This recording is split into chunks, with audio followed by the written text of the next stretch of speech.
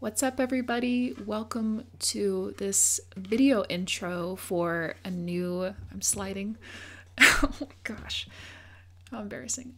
For my new series that's coming out, we will be focusing on a dinosaur called the Giganotosaurus.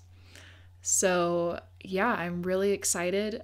My friend Johnny, shout out Johnny, kind of introduced me to this dinosaur, and I was also inspired by the Jurassic World Dominion movie that will be coming out in June.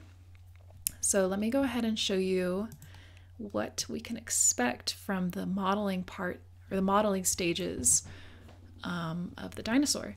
So this is the final result of the Giganotosaurus when we modeled it.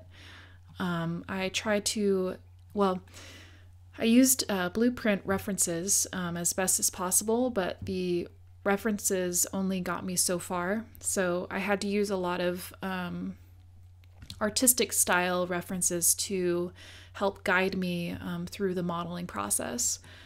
And I will link all the images in the video descriptions when the videos come out.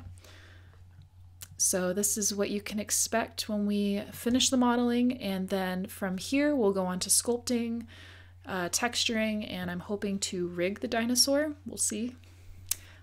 So yeah, I hope you find this exciting, and it was a lot of work, a lot of hair pulling. I'm surprised I still have hair left on my head.